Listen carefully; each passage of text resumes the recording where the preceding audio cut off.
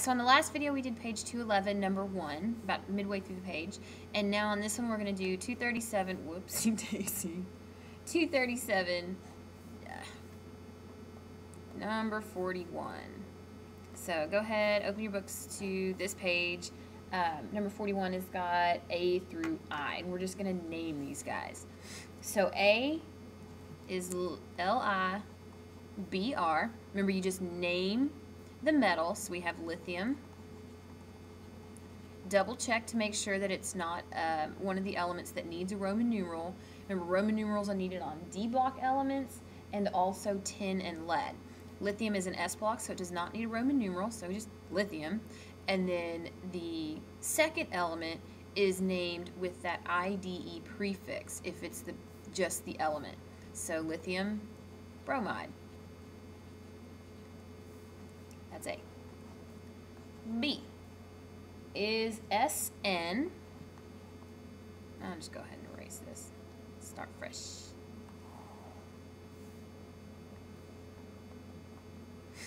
Okay, so B is SNNO3 2.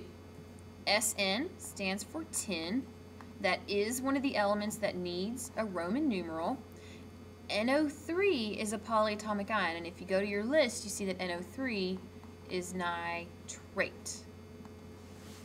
So to figure out what Roman numeral tin is going to have, you have to look at your nitrate. And your nitrate, according to that list that I gave you, come up, there we go.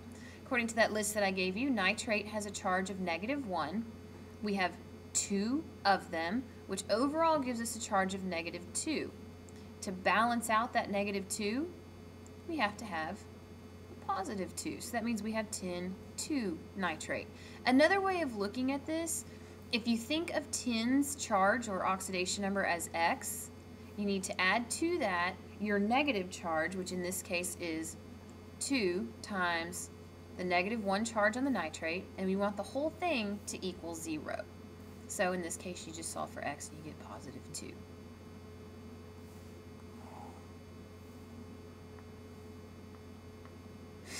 Alright, C is FeCl2. Fe stands for iron. Then we double check, is that one that needs a Roman numeral? It's a D block, so yes, it does. Cl is chlorine, but we need to do the IDE ending, so chloride. And to figure out the charge for iron, you look at chlorine. So chlorine normally has a charge of -1, so we can say that the charge on iron is X plus the 2 chlorines, each one having a -1 charge, is going to be equal to 0. I know this looks so elementary, but this will pay off doing it this way when you have multiple cations, or when you have like multiple elements going on, like more than 2 elements. This will really come in handy. So in this case, solving for X, again, we get a Roman numeral of 2.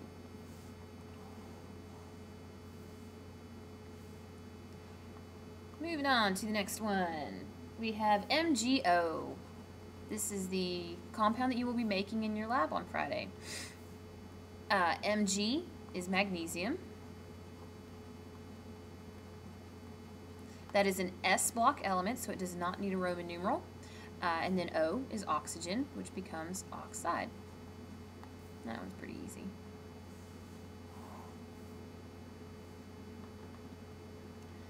Then we have KOH. K is potassium. And potassium is in group 1, an S block, so it does not need a Roman numeral.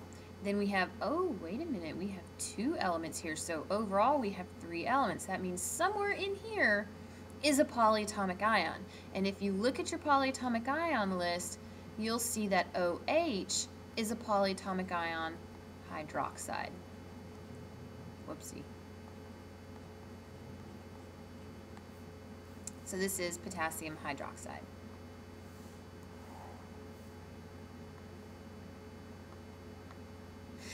Then we have Fe2O3, more commonly known as rust. Super fun stuff. So we name iron. Iron is a D block, so it will need a Roman numeral. O becomes oxide. And this is where doing that algebraic kind of setup is going to pay off, because we know that oxygen, group 16, should have a -2 charge, and iron is what we're trying to figure out, so we say 2 times X plus 3 times -2. The 3 comes from the subscript on the oxygen, the -2 comes from the charge. This whole thing is going to be equal to 0. Solve for X. And you end up with X equals 3 when you solve for that.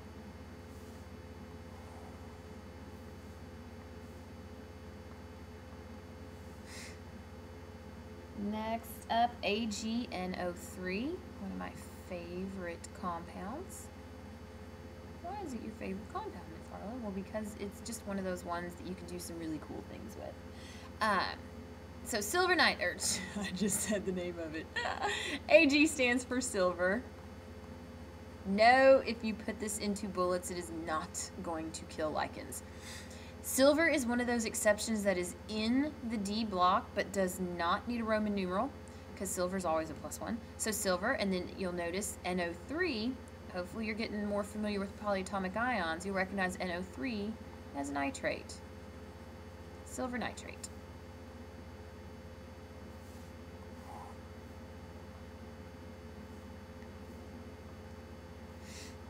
Then we have Fe, a lot of iron compounds on here. OH, parentheses, 2. Fe again, iron. Iron needs a Roman numeral.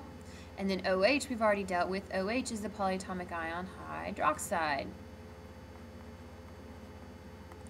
To figure out the charge on iron, we know that hydroxide is a -1.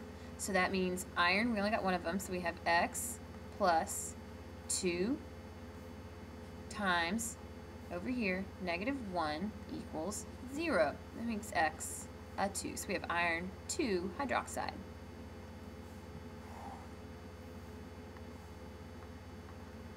Last one, CrF2.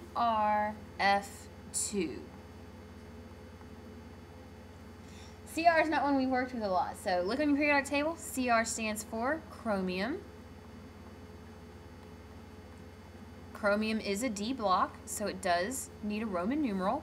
F is fluorine, so fluorine becomes fluoride. And to figure out the charge on chromium, look at fluorine. Fluorine is in group 17, so it's a -1. So chromium is our X. Oops, sorry. X plus 2 times -1. We have 2 fluorines at -1 charge each. And that whole thing's got to be equal to 0. So chromium becomes chromium 2 fluoride. If you have any questions, please, please, please come into tutoring tomorrow and ask. You do not want to get behind on this. Have a great night.